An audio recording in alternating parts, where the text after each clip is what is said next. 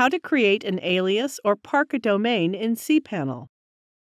Before parking a domain, you need to update the name server of your domain you want to park to your main domain name server. Parked domains or domain aliases make your website available from another domain name.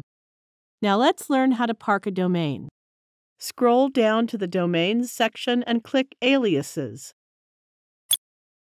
Now enter the name of the domain you want to park in the input box and click the Add Domain button.